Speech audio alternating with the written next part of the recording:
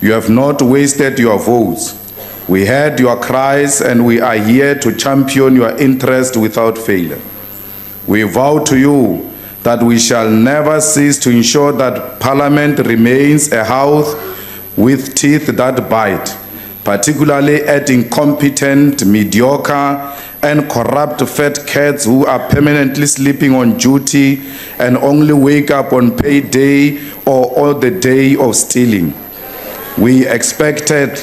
As expected, we are, of course, starting today to hold the executive accountable. We have been convened here for the whole week to debate what was supposed to be the State of the Nation address by a man who held the ambition to be president for almost 3 decades. Indeed, this is our duty, except in this case, we really have no sooner to debate.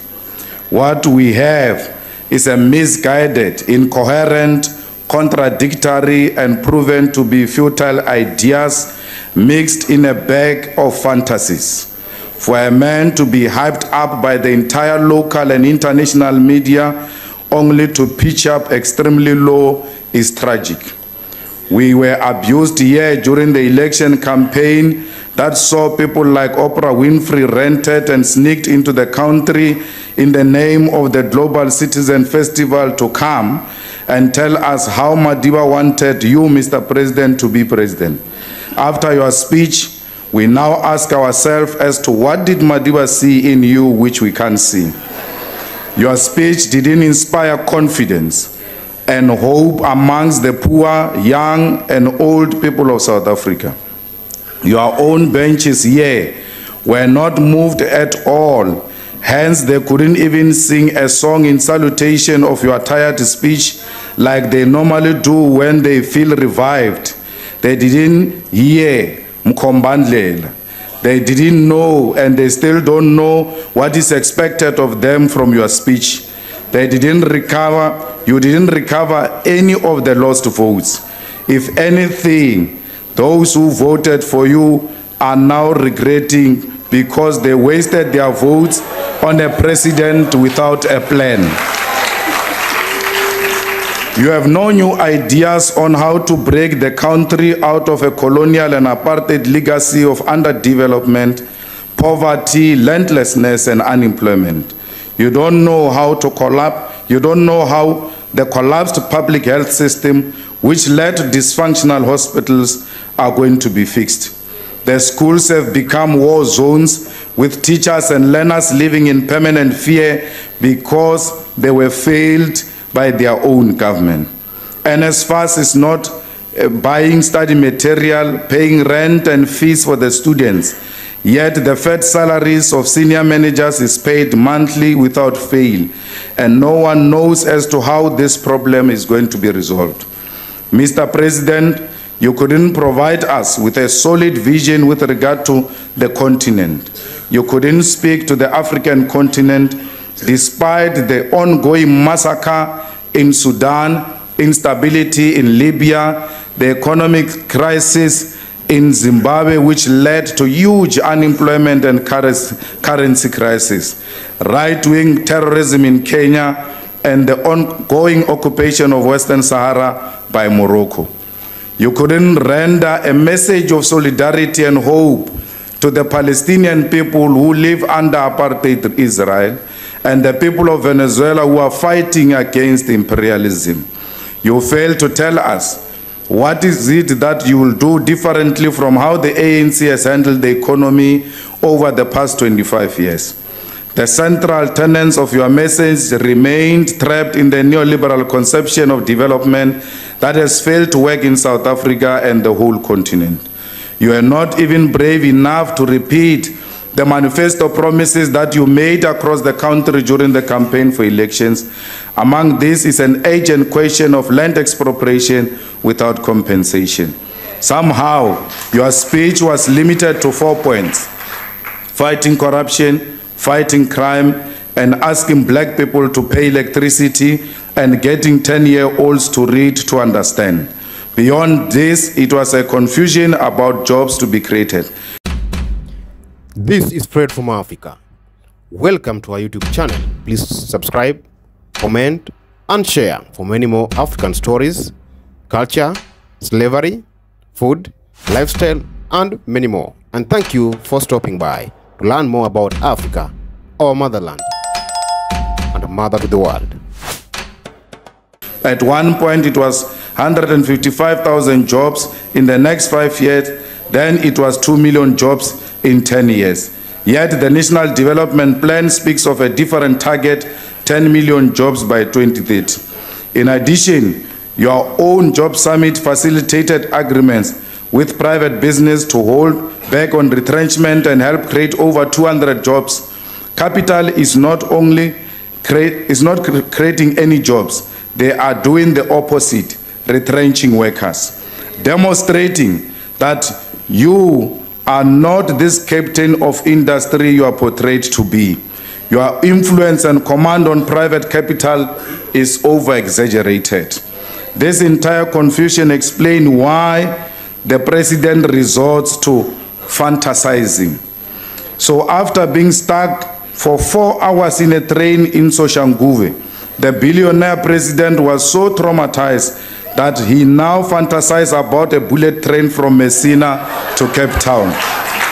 Before the much complicated bullet train, Mr. President, you need to get the Soshanguve train to work and take people to work on time.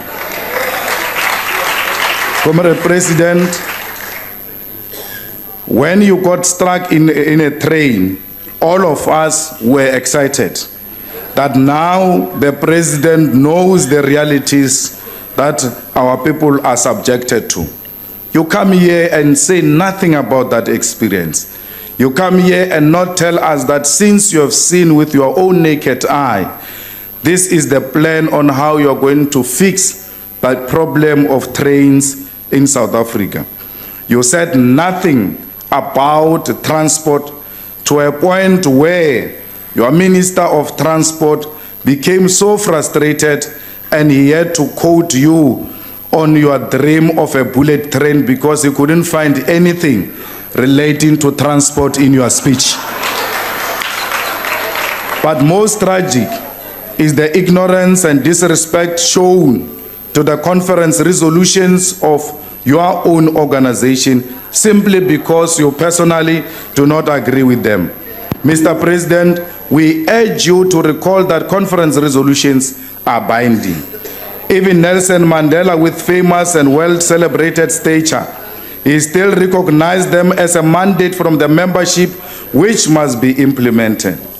So let us remind you that on page 31, resolution 15 under the economic transformation section, the resolution reads, expropriation of land without compensation should be amongst the key mechanisms available to government to give effect to land reform and redistribution. On page 32 of your own resolution, resolution 29 of the economic transformation section reads, it is however a historical anomaly that they are private shareholders of the Reserve Bank. Conference resolves that the Reserve Bank should be 100% owned by the state. This is the same document which includes the election outcome of the leadership, including your own election as a president, which shows that the election of leaders is as important as resolutions on policy. We were taught as young leaders in the Youth League by Malema that you must respect your own decisions or risk rendering the collective structure that took them irrelevant. He also taught us of the necessity you have to translate your conference resolution into a program of action. But the document in your own organization called the Eye of the Needle, a document about the caliber of leaders that must lead your movement, who are told once a decision has been taken on the basis of the majority views, it binds everyone, including those who held a contrary view. You will therefore recall that because of this principle, although Chris Hani was very angry at the decision to suspend the armed struggle, once a resolution was affirmed by the higher structure, it was binding. He had to go around the country and explain it to others as if it was his own view. Mr. President, in 2018 SONA, you came here and said, guided by the resolution of the 54th National Conference of the governing party, the approach to the land reform will include expropriation of land without compensation. In January this year, you repeated and said, we will support the work of the Constitutional Review Committee tasked with the review of Section 25 of the Constitution to set a provision of expropriation of land without compensation. Now that you have been elected, you turn your back on the promises you made to the electorate because you undermine our people like that. Last week, you have completely retreated on expropriation of land without compensation and nationalization of the Reserve Bank. But let us warn you, if you do not respect the resolution of your own conference, imagine what message you are sending to those who did not want you to be the president. You are saying to them that the decision or the outcome of you being elected as a president is not binding, since all other decisions taken in the same conference are not binding.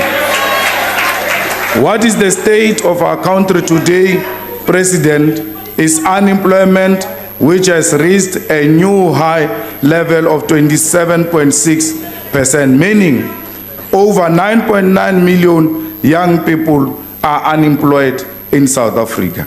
We must create jobs, because when you say you are going to create 2 million jobs in 10 years, you are simply saying to almost more than 7 million young people that you are not going to get jobs for the next 10 years.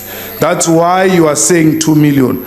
An honest president would have said, even if you elected me, the 7 million of all of you will not get jobs because I've got no plan to create jobs. Comrade President, it must be made clear that the crisis in higher education will not be resolved, particularly under the new leadership of the Department of Higher Education. It has got no capacity. It has demonstrated before that it doesn't have the interest of black child at heart. Let us warn you that this free education you have promised our people is not being delivered. There are no proper libraries. Our children are not receiving the learning material because NSFAS doesn't have capacity to give those children learning material. No access to food, no accommodation, and that is what constitutes the life of our children today. So, Comrade President, we don't need an ample free education. We need a real free education where there will not be registration fee, where all children who qualify to get a seat at tertiary level will only be required to produce their matric result, and that will earn them a seat at that level. We must make it very clear, Mr. President, that it is not going to happen in South Africa, the issue of resolving inequality, if we do not resolve the land question. We must therefore warn you that if you do not expropriate land without compensation and return it to its rightful owners, the democratic project remains in a permanent threat. Our people are going to engage in an unled revolution because they will be fighting for what rightfully belongs to them. We said here in warning the ANC that we cannot use the land question to encourage people to vote for us. It is an emotive issue, and when we speak about it, we must be meaning it, not what you did to the electorate. We will never resolve the social ills in our society if we do not resolve the land question. If we do not change the patterns of property ownership in South Africa, white people will continue to think that they are superior because they own the means of production. We make no apology. Neither are we ashamed to repeat the call that the land must be expropriated for equal redistribution. The first and the most practical step towards creating quality life for our people is by giving them the land. We must not retreat in our endeavor to amend the Constitution to allow the expropriation without compensation. Mr. President, we will not win a fight against corruption if the president is involved in allegation of money laundering. We want the president to come clear, that to explain and take the country into confidence as to who are the people who donated money in the CR17 campaign and what do they stand to benefit. I'm not even sure if your party policy allow that you must set up a fund to finance a campaign if you want to become this or that in your own party. We need the names, not leaked documents, Mr. President. You ought to call all these trustees and say to them, they must give you a report of who donated money and what are the expectations of those people. We don't have an intention, none whatsoever, to remove you as a president because your people have elected you democratically. But if you are going to come across as being a constitutional delinquent, we'll be left with no option but to engage in an impeachment process against you. This is Fred from Africa.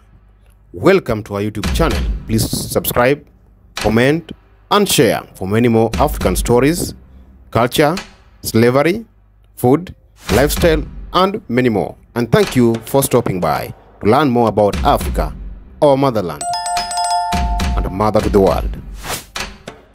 We want you, President, where a mistake was committed, to take full responsibility and announce which practical steps you are going to take in correcting those mistakes.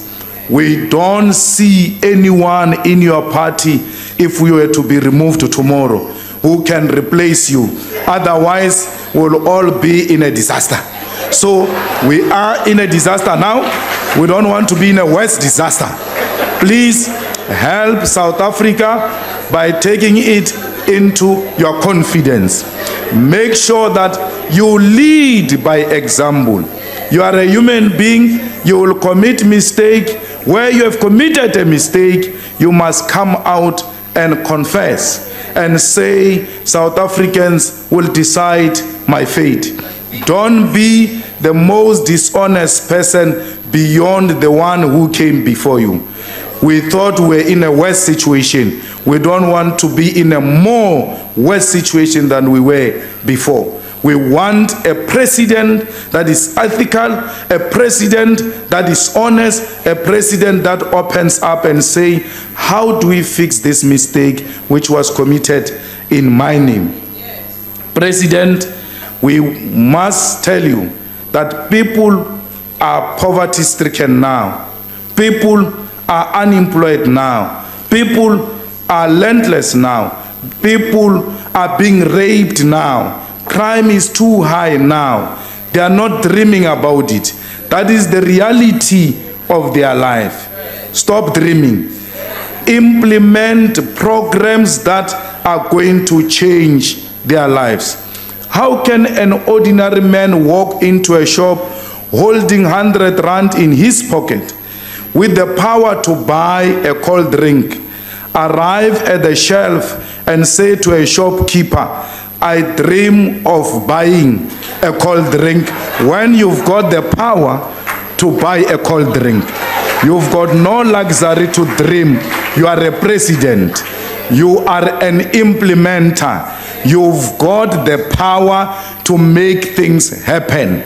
You want a bullet train? Stop dreaming. Announce how you are going to do a bullet train. If you don't know, ask Paul Mashatile. He spoke about monorail at some point in Gauteng and demonstrated how it can be done from Johannesburg to Soweto.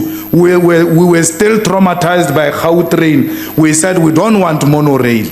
You come here worse than Paul Mashatile. You just say bullet train from here to there. You don't tell us how it's going to be done.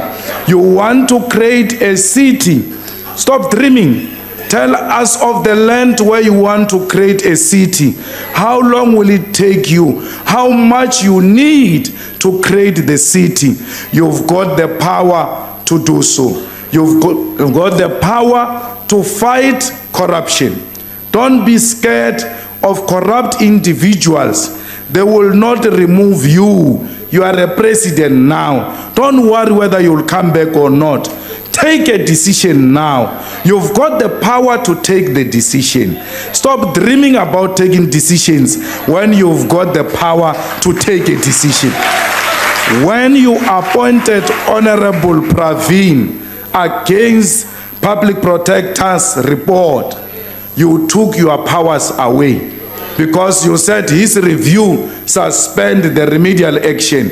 You can't even remove a deputy minister from now onwards. If a public protector says these are the remedial action against a deputy minister, that deputy minister will lodge a review of that remedial action. You'll be stuck with a corrupt deputy minister because Praveen made it difficult for you to be a president. Stop dreaming. Take a decision. Wake up. On a point of order, Chair.